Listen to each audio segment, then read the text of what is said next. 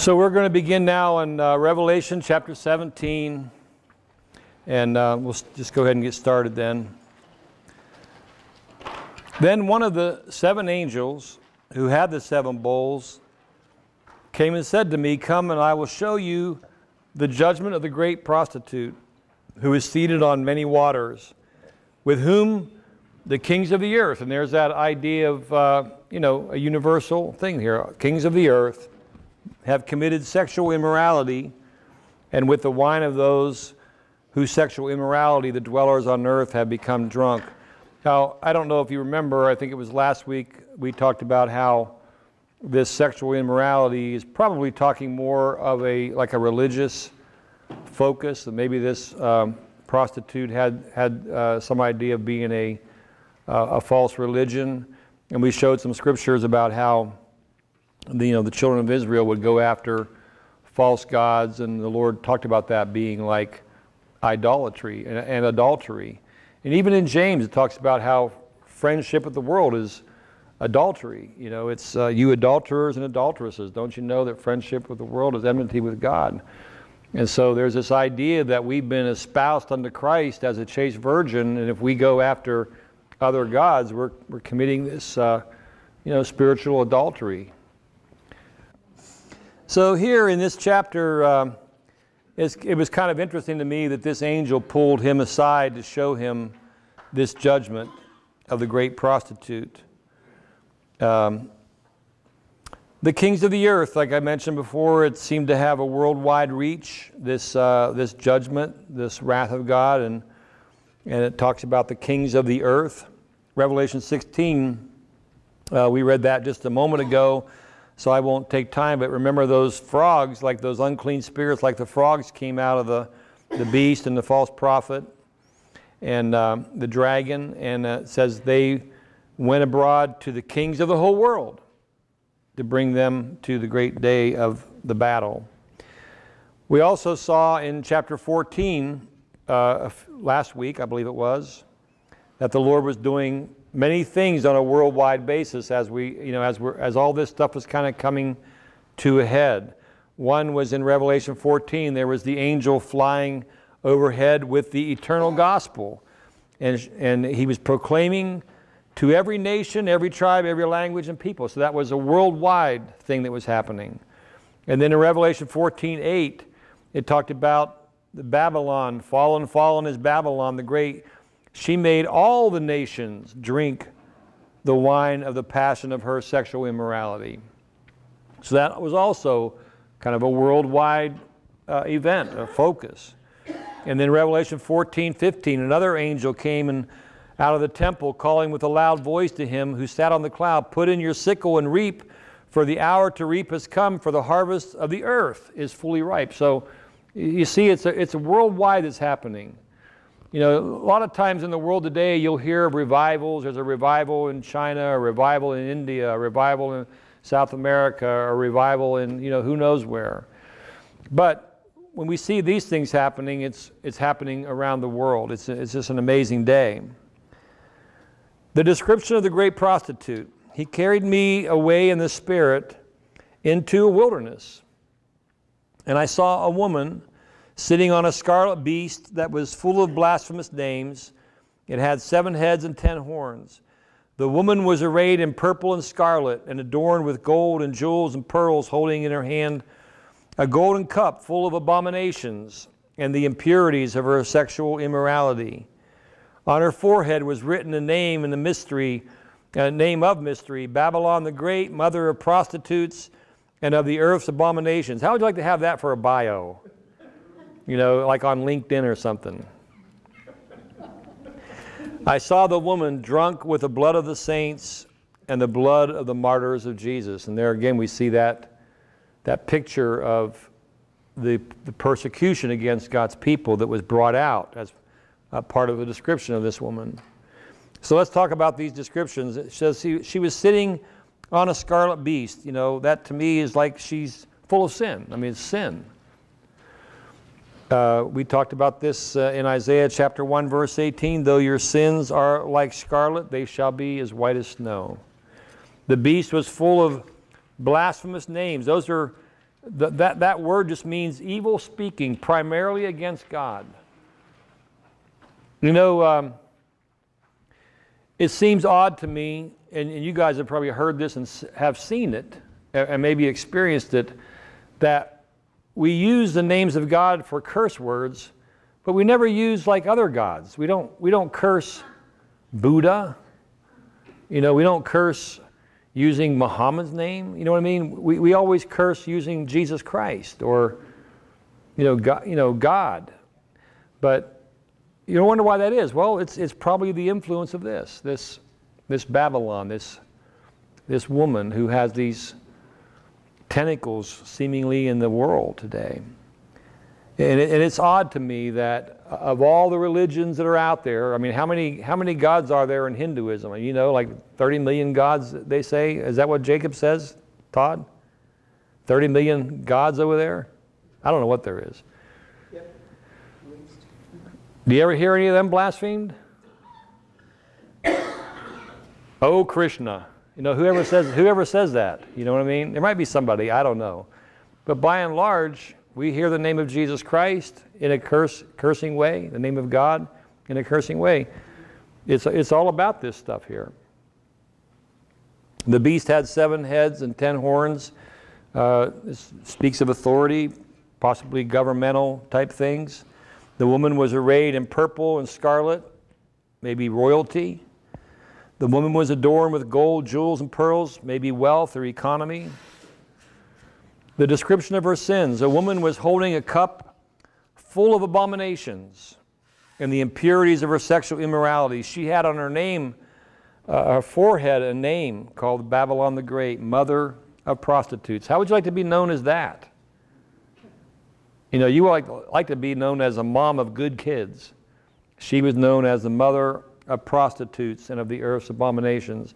She was drunk with the blood of the saints. Just basically reiterating what we just read there. So what is this Babylon? You know, I think, and again, it's just an opinion, I think that we can see in the judgment of this prostitute that the Lord's judgment is really against all the systems of mankind. You know, I mean, it is a religious system, I think, in Revelation 14 when it talks about her making all the nations drink the passion of her sexual immorality, and like we talked about how being drawn after other gods is like adultery. So to me, that's a religious system. I think it's a governmental system. You see in Revelation 17, it says, the angel said to me, the waters you saw where the prostitute is seated are peoples and multitudes and nations and languages. And the 10 horns you saw, they are the beast. They and the beast will hate the prostitute. They will make her desolate and naked and devour her flesh and burn her up with fire. For God has put into their hearts to carry out his purpose by being of one mind and handing over their royal power to the beast until the words of God are fulfilled. And the woman that you saw is the great city that has dominion over the kings of the earth. And so that to me sounds more governmental, you know, governments, nations. And the next thing here sounds to me like it's economic. Revelation 18 verse 2, he called out with a mighty voice, fallen, fallen is Babylon the Great. She's become a dwelling place for demons, a haunt for every unclean spirit, a haunt for every unclean bird, a haunt for every unclean and detestable beast. For all nations have drunk the wine of the passion of her sexual immorality, and the kings of the earth have committed immorality with her, and the merchants of the earth have grown rich from the power of her luxurious living. So while we see there obviously unclean spirits, you know, that's a spiritual thing. We see the religious thing there with the sexual immorality. There's also this idea of the merchants, you know, growing rich with the luxuries that she had to provide. So again, as you think about this Babylon falling, you know, maybe what it's really saying is that God is bringing judgment to all the systems of the world. You know, we as people try to find the answers to the world's problems in these very things. You know, is it religion? Is it government? Is it wealth? Is it something else? And all these things will ultimately crumble because they deny our Lord and Savior Jesus. The mystery of the woman. When I saw her, I marveled greatly, but the angel said to me, why do you marvel? I will tell you the mystery of the woman and of the beast with 7 heads and 10 horns that carries her. The beast that you saw was and is not and is about to rise from the bottomless pit and go to destruction. And the dwellers on earth whose names have not been written in the book of life from the foundation of the world will marvel to see the beast, because it was and is not and is to come. Well, it says here that he was, he is not, he's about to rise from the bottomless pit. We saw that also in Revelation 11 when the beast came from the bottomless pit to make war against the 2 prophets who were prophesying in the city of Jerusalem during that time. I want to talk for a few moments about the book of life on the next page. You know, it mentioned there in that scripture that all the dwellers on the earth whose names have not been written in the book of life from the foundation of the world will marvel to see the beast. What is the book of life? You know, it's the book whose names, when people are saved, when they come to know Jesus Christ, their name is written in that book. And it seems to indicate here that these names have been written since the beginning of the world. What's that about? I mean, how does God even know, you know, that someone's name should be there? And we'll talk about that a little bit later on here in a moment. It says, those whose names have not been written in the book of life from the foundation of the world will marvel to see the beast, because it was and is not and is to come. In a sense, it seems like the people who didn't know the Lord, whose names were not written in that book, are easily deceived. They marvel at this. It's like, wow, I got to follow after this thing. But here's some other scriptures about the book of life. Philippians 4:3 says, yes, I ask you also, true companion, help these women who have labored side by side with me in the gospel, together with Clement and the rest of my fellows workers whose names are in the book of life. You know, the thing I like about that is, you know, when you read in the book of Revelation, and most of the scriptures in the Bible about the book of life are in Revelation, not all of them, but many of them are. Sometimes people might think of it as a symbolic thing, or you know, just an expression to say something, a deeper meaning or a different kind of meaning. But I like the idea that the Apostle Paul also believed in the book of life. And he mentioned, hey, there's some people here, and I just want you to know their names are in the book of life. And it's not a fairy tale. It's not a fanciful thing. It's not just a fanciful word to describe something else. There is a book. One day the Bible says the books will be open, and another book, which is the book of life. And whoever's name is not written in the book of life will be judged from the books, and you don't want to be there. You want to be over here. And so I would like to be able to look out here and say, Todd, whose name is in the book of life. And Robin, whose name is in the book of life. I mean, wouldn't that be great? I mean, all that is there. It's like if there's any place you want your name, you know, it wouldn't be the Alliance Review, because they're going to misspell it more than likely. You want to have it in the book of life. Revelation 3, verse 5. The one who conquers will be clothed thus in white garments, and I will never blot his name out of the book of life. Well, that seems to me that maybe it's possible to have your name blotted out. He said, these people here who conquer, I'm never going to blot their name out. I will confess his name before my Father and before his angels. Revelation 13:7, also it was allowed to make war on the saints and to conquer them. Authority was given it over every tribe and people and language and nation, and all who dwell on the earth will worship it. This is the beast. Everyone whose name was not written before the foundation of the world in the book of life of the Lamb who was slain. Revelation 20, verse 12, I saw the dead, great and small, standing before the throne, and the books were opened, and then another book was opened, which is the book of life. The dead were judged by what was written in the books, according to what they had done. And the sea gave up the dead who were in it. Death and Hades gave up the dead who were in them. And they were judged, each one of them, according to what they had done. And then death and Hades were thrown into the lake of fire. This is the second death, the lake of fire. Anyone's name, if anyone's name was not found written in the book of life, he was thrown into the lake of fire. So that book becomes the kind of at the judgment seat, that book becomes the most critical piece of information for every human being. You're either in that book or you're not. And if you're in the book, eternal life. If you're not, the lake of fire.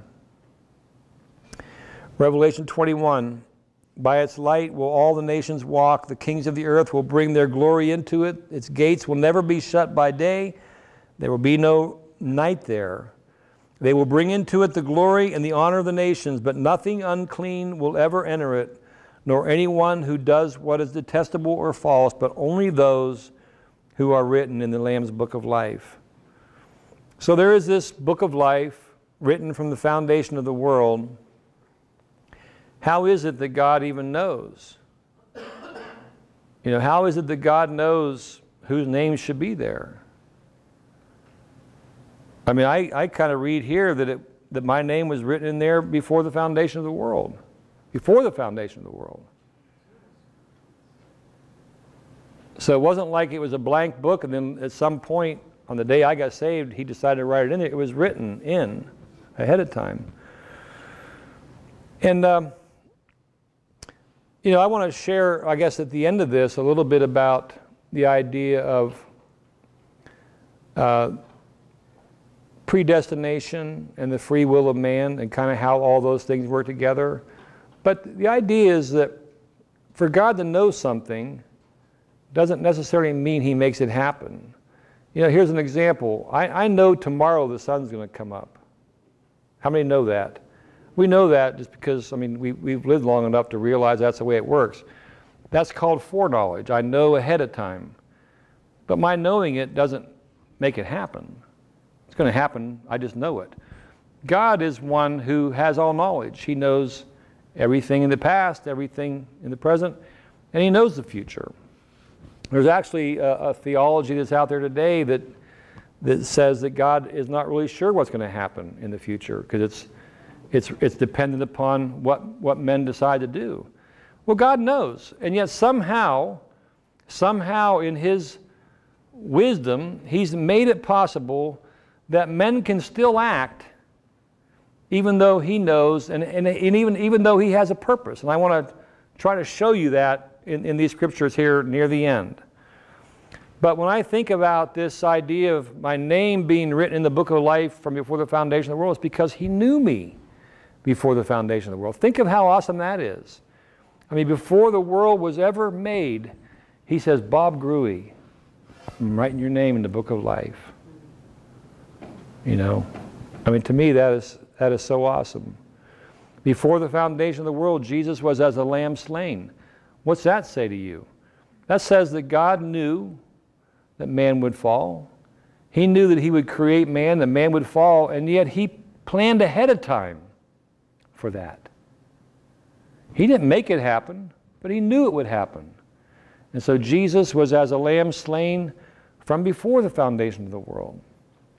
Before Adam ever took a breath, Jesus said, I'll die.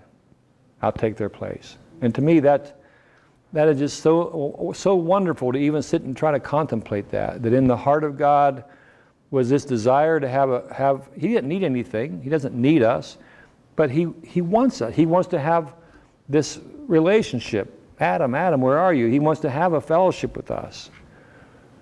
And yet knowing all the misery that our lives would bring in terms of the wrath of God and the judgment, and like it says in the book of Genesis, when he brought the flood, he said it repented God that he even made man. I mean, it came to that point where he's like, man, you know, what's going on here, you know? But he knew it would happen. And still with all that, he was willing to come and die in our place to make it possible that everyone who will be, his name would be written in the book of life from the foundation of the world. So Matthew 25:13, here's some other things that happen at the foundation of the world. The king will say to those on his right, come, you who are blessed by my Father, inherit the kingdom prepared for you from the foundation of the world. You know, the kingdom of heaven wasn't an afterthought.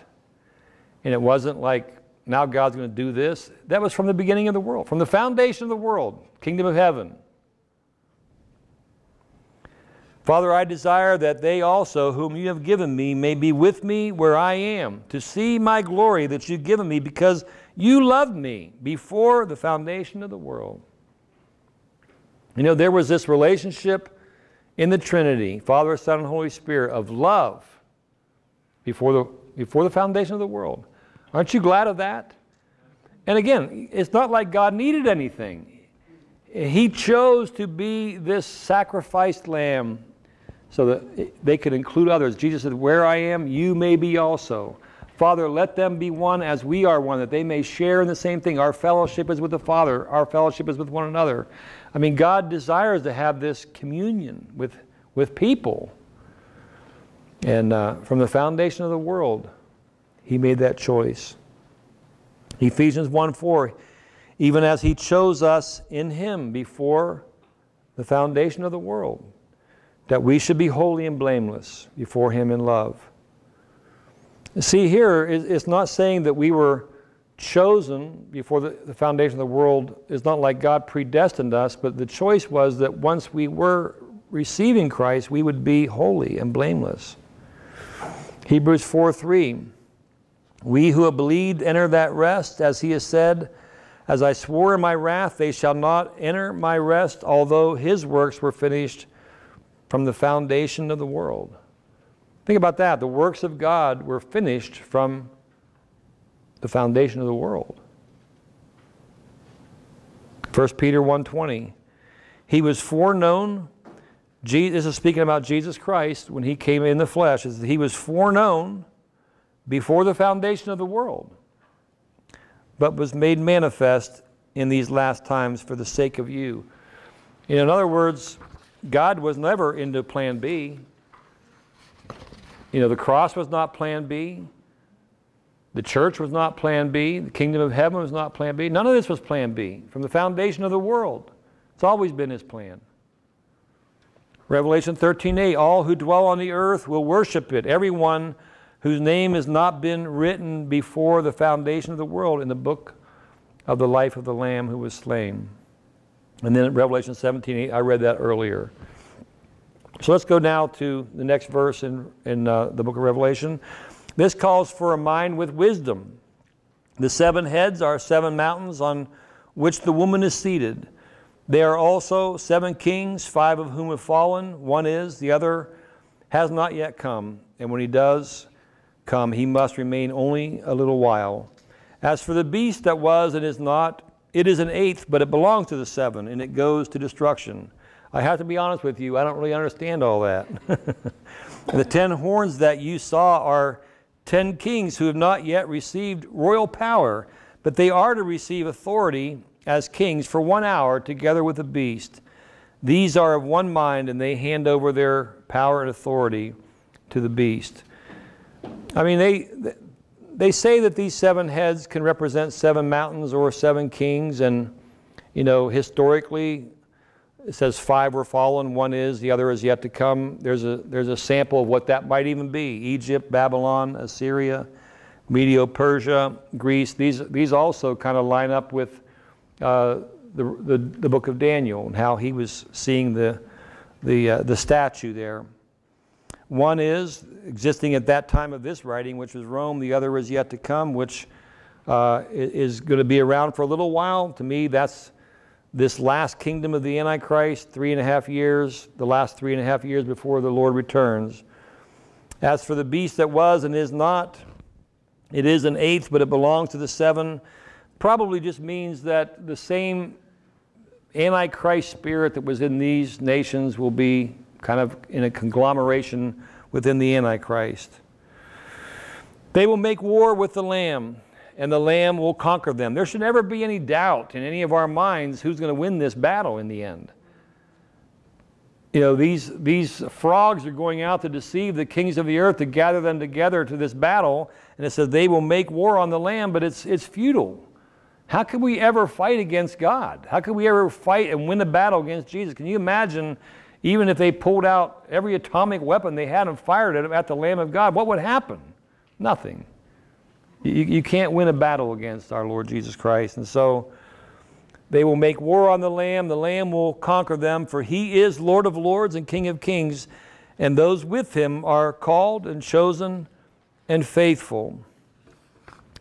Let's talk about called, chosen, and faithful for a little bit.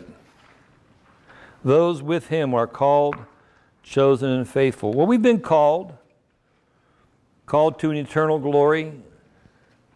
There's a lot of scriptures in the Bible about being called, and I'm focusing here on these two, our calling to be with him forever, eternal life. We're called to an eternal glory. His divine power has granted to us all things that pertain to life and godliness through the knowledge of him who has called us to his own glory and excellence. What a calling. You know, have you ever wondered, people will walk around saying, I wonder what my calling is in God. Well, this is one for sure. You've been called to his own glory and excellence. And that's something you'll experience in the future, for sure. 1 Peter 5:10, after you have suffered a little while, the God of all grace who has called you to his eternal glory in Christ. I don't know what that even looks like, but I know that Jesus said, Father, give me the glory that I had with you before the world was created. Before he was ready to go to the cross, he said, Father, give me the glory again that I had with you then. There was something about the glory of God that Jesus lived in, experienced. He laid it aside to come to the earth as a man, and before he was crucified, he was longing for that moment again. Something about the eternal glory of Christ. He himself will restore, confirm, strengthen, and establish you. We're called now. Yeah, there's something for the future. There's something in heaven, but there's also a calling for here and now. He says, as he who has called you is holy, you also be holy in all your conduct. So we're called to a certain life, a holy life, to live, right before the Lord. That's a calling. You may not know if you're called to be a preacher or an evangelist or a missionary or a mom or a Sunday school teacher. You may not really understand all that in time, but you should know you're called to be holy. There are certain things that are just nailed down in the Bible that should leave none of us in confusion about our calling. And my guess is if we start pursuing the things that we know we're called to, the other of that stuff will just follow along. 2 Timothy 1 verse 9, it talks about him who saved us and he called us to a holy calling. Called to be holy. Not because of our works, but because of his own purpose and grace, which he gave us in Christ before the ages began. And then finally in 1 Timothy, fight the good fight of faith. Take hold of the eternal life to which you are called, or which you were called. Take hold of it. Don't let go of it. Fight the fight about which you have made a good confession in the presence of many witnesses. It's easy to give up the fight. Why not fight for something that God's called you to? Why not fight to hang in there? Don't give up on your faith in the Lord. Don't let the struggles of this life destroy your faith. Hang in there. Fight the good fight. As I said before, if you feel like you're becoming weak, you feel like your heart is becoming hardened, come back and be re-energized. Get some brothers around you who can encourage you, who can pray for you. Say, hey, this fight is worth it. We have been called to receive the eternal glory in Christ. We've been called to a great place, and we've been called to live a holy life. What a calling we have. Don't lay it aside. Well, what about chosen? Well, the kingdom of heaven may be compared to a king who gave a wedding feast for his son. And he sent his servants to call those who were invited to the wedding feast, but they would not come. There is a calling, and sometimes we just don't come. Come. There's a call. Come. And they would not come. He sent other servants saying, tell those who are invited, see, I prepared my dinner. My oxen, my fat calves have been slaughtered. Everything is ready. Come to the wedding feast. But they paid no attention and went off, one to his farm, another to his business, while the rest seized his servants, treated them shamefully, and killed them. And that's also similar to what can happen to us today, isn't it? That there's a call that goes, and yet we have to live our life. We have grass to cut. We have food to shop for. I understand all that.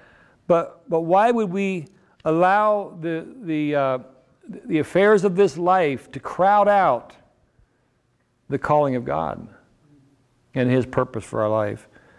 I don't have time. Got a farm, got a business, lay it aside. The king was angry, and he sent his troops and destroyed those murderers and burned their city. And then he said to his servants, the wedding feast is ready, but those invited were not worthy. Why weren't they worthy? They chose not to be. They were called, they were invited, but they had other things. So called and chosen, to me, chosen somewhat rests with me.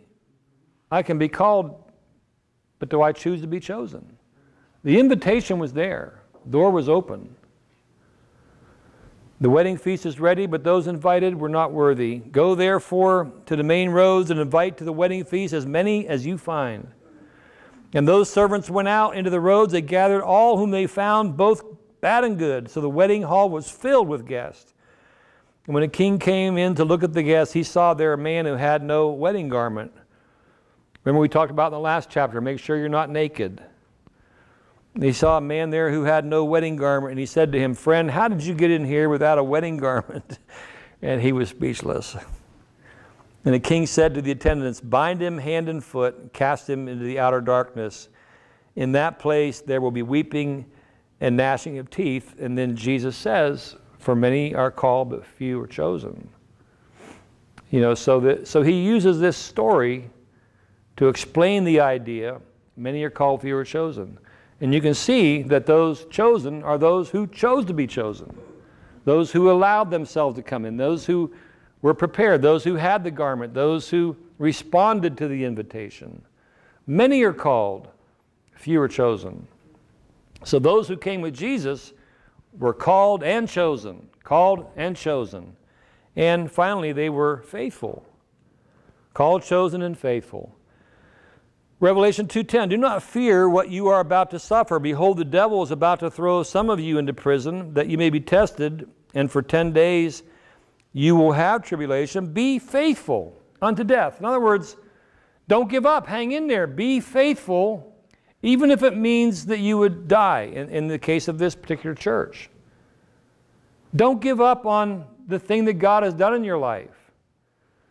I mean, he was actually talking here about people ready to experience martyrdom. And he says, be faithful unto death. I will give you the crown of life. See, it's not over when it's over here. If all you see is what's here, you'll miss this eternal perspective that can help you walk through life in victory. I mean, Jesus was telling these guys, listen, you're going to undergo a hard time. There will be some testing. You will have 10 days of tribulation, but be faithful. Don't give up. Don't give in, because I will give you the crown of life. Even if you die, it's a crown of life unto you. Revelation 2:13, I know where you dwell, where Satan's throne is, yet you hold fast my name, and you did not deny my faith, even in the days of Antipas, my faithful witness, who was killed among you where Satan dwells. He's speaking to the same church, and he talks about Antipas. I read it's not in the Bible, but it's in a history book, that this guy Antipas was martyred. They had like a bronze cow, some sort of an idol, that they opened it up, stuck him inside of it, and put fire underneath it. Basically burned him alive inside there. You know how that metal would just heat up. That's what the history books say about how this man died. And Jesus said he was a faithful martyr. Even in the most duress of times in his life, the greatest persecution, he did not give up on his faith in the Lord. And Jesus gave him a crown of life. But here we are in 2018, we give up serving God because we get a flat tire. You know what I mean? It's like, comparatively speaking, what are we suffering here? And yet we lose our faith. We give up on our faithfulness for things that don't even count. And here, these words in this book of Revelation were being spoken to these 7 churches that were, many of them, undergoing huge persecution.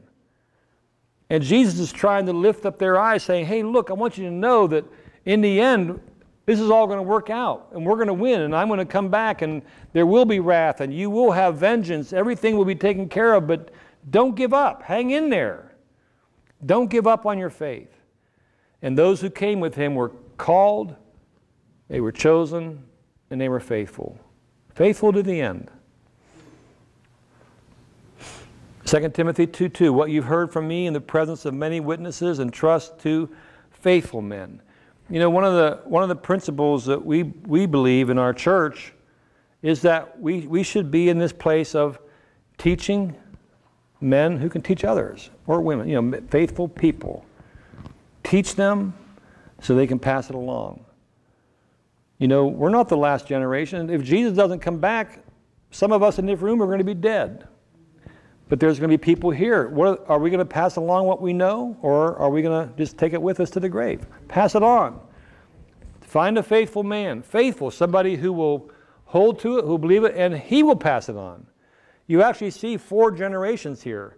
Paul said to Timothy, you, Timothy, things you've heard of me. So it's Paul, Timothy, commit to faithful men who will teach others also. So there's this idea that we take the things we've learned, we pass them down. You know, if you're involved in a ministry, teach others that are with you. The youth, find the new leaders. In the Sunday school, find the new leaders. On the worship team, find the new leaders. You know, you guys that are older men that have been around, find some of these younger guys. You know, there's young guys that are growing up and they don't know what it means to be a married man. You've been married for 20, 30 years and you have some wisdom, or you've had something, let's call it experience. You've gone through things and you have things to impart. You have things to help with, you know. Doesn't have to always be like a Bible study. It can be life. But you have something to give, every one of us. When I was first saved, the church where I got saved in, up in Alaska, was undergoing like a mini revival. It was like near the end of the Jesus People movement. And it seemed like every week someone was getting saved. And it was such a hotbed of spiritual discipleship. It's almost like, you know, you were saved for 2 months. A new Christian comes in, and one of the elders would say, hey, you see that new Christian over there? Take him under your wing and help him. And you're like, I don't know anything. And he would say, you know 2 months more than he does. So pass that along, and then you'll get something else, and you can pass that along. And there was just that idea that what we've learned is not just for ourselves, it's for others. Pass it on. So I hope that in our church, even this spirit of discipleship and, you know, putting the word out will grow and increase more and more. I know it happens in pockets here and there, but it needs to be really just a philosophy of ministry for us. We've all been given something. We all have something to impart. Take somebody under your wing, you know, even if it's just one-on-one. Take them out to lunch and impart some things. You have a lot to give. Luke 19:17. This is the story of the parable of the talents, and he says, well done, good servant, because you have been faithful. There's that word, faithful in a little. I will give you authority over 10 cities. And then this finally, Luke 12. Stay dressed for action and keep your lamps burning. Be like the men who are waiting for their master to come home from the wedding feast. So these are parables. This one here is speaking about the last days again, so that they may open the door to him once he comes back and knocks. Blessed are those servants whom the master finds awake when he comes. Remember that in the last chapter? Make sure you're awake. Blessed are those whom the master finds awake when he comes. Truly I say to you, he will dress himself for service and have them recline at the table, and he will come and serve them. If he comes in the second watch or the third and finds them awake, blessed are those servants. But know this, that if the master of the house had known what hour the thief was coming, he would not have let this house to be broken into.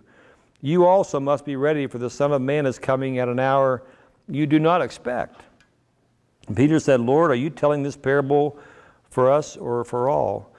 And the Lord said, who is the faithful and wise manager whom his master will set over his household to give them their portion of food at the proper time? And he spoke about a man who is faithful and wise. That's who this parable is written to, those who are faithful. So I encourage you, we've all been called. We all have a calling. Choose to be chosen. Respond. Respond to the call of the Lord Jesus Christ. Not just your initial salvation, but the Lord continues to call us.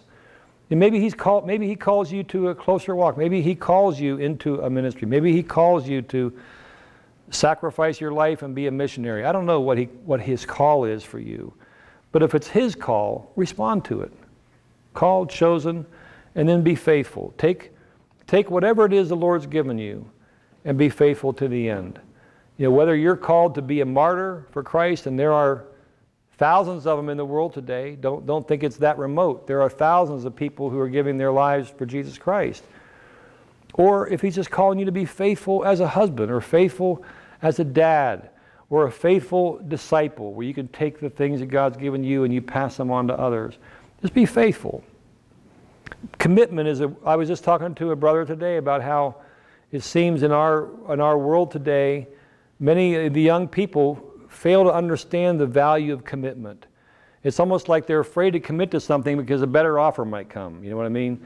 And so they don't commit to anything, and everything is kind of spur of the moment. But every time you want to commit to something, you have to say no to something. You know, I told this guy, I said, if you commit to a marriage, you're saying no to every other woman. Do you realize that? That's a commitment that says no to everything else. And sometimes I think that's a principle that, for whatever reason, is lost on many in this younger generation. So one thing that we can impart and teach is commitment. You know, help them to walk through that idea. And so an explanation here in verse 15, the angel said, the waters you saw where the prostitute is seated are people, multitudes, nations, and languages. The 10 horns, they are the beast. They and the beast hate the prostitute. They will make her desolate, naked, devour her flesh, and burn her up with fire. For God put it into their hearts to carry out his purpose. God put it into their hearts to carry out his purpose, being of one mind and handing over their royal power to the beast until the words of God are fulfilled. I want to talk for just a moment about this interaction between the sovereign God and the will of man. I mean, there's been arguments about this. I mean, for centuries, obviously. There's two opposite positions, and sometimes people think they're mutually exclusive. You know, God is either this or that. I see them being very complementary in the Bible. And I just want to share a couple of those with you, a couple scriptures along that line, and we'll close. And I'm really pointing to this idea in verse 17. God has put it in their hearts to carry out his purpose until the words of God are fulfilled. So on the next page, at times the sovereign Lord fulfills his purpose by using the will of man. In Acts 2, verse 23, Peter was preaching, and he says, this man, speaking of Jesus, was handed over to you by what? God's purpose. Jesus died because of the purpose of God and the foreknowledge of God. And so he brings into this message right here, God's purpose was involved, but he did it, look at this, with the help of wicked men. And so you see there both this sovereignty of God. My purpose is that my son would give his life. That's my purpose, and my purpose will be fulfilled. He did it with the help of wicked men. So there were people there who had a free will to choose to reject him and to crucify him. And so you see both the sovereignty of God and the free will of man kind of working in a complementary way there. They did this by nailing him to the cross. Acts 4:27, indeed Herod and Pontius Pilate met together with the Gentiles and the people of Israel in this city to conspire. So here you see people, human beings, having a conspiracy, meeting together against Jesus, whom you anointed. In verse 28, they did what your power and will had decided beforehand should happen. You see that again? You see the sovereignty of God. There was his will and his purpose was that Jesus should die, And yet he used this conspiratorial heart that Herod and Pilate and the Gentiles and the people of Israel had to go against Jesus. So it's not like God made them do it, but he used already the tendencies of their heart. And somehow that free will of man resulted in the purpose of God being fulfilled. They're complementary. Acts 13, brothers, children of Abraham, and you God-fearing Gentiles, it is to us this message of salvation has been sent. The people of Jerusalem and their rulers did not recognize Jesus. Yet, in condemning him, they fulfilled the words of the prophets that are read every Sabbath. Can you imagine that? Here's these guys every Sabbath day. They're sitting there. They're reading these scriptures. They don't even see it. They're kind of blinded to the reality. And yet, by their condemning Jesus, they're fulfilling these very scriptures. Though they found no proper ground for a death sentence, they asked Pilate to have him executed.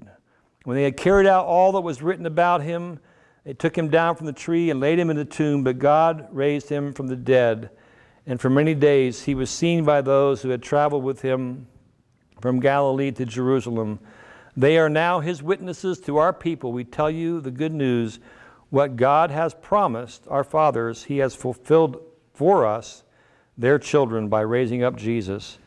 As it is written in the second Psalm, you are my son, today I have become your father. I'm going to end it there. There's a few other scriptures here, and on the next page, you can review those on your own. I hope it becomes self-evident to you that there is a complementary aspect to the sovereignty of God and the will of man.